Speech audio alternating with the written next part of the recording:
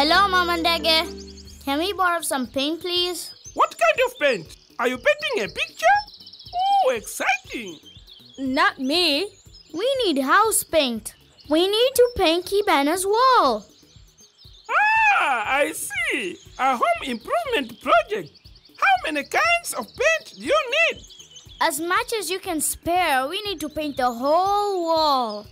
First, you need to know the area of your wall in order to know how many kinds of paint you need. Area?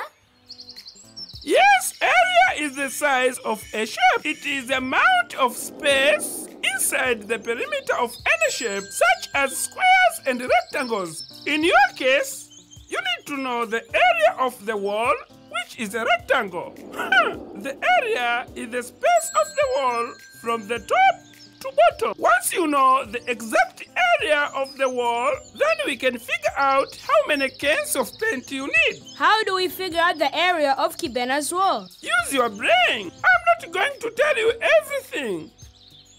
Let's go measure the area of Kibena's wall.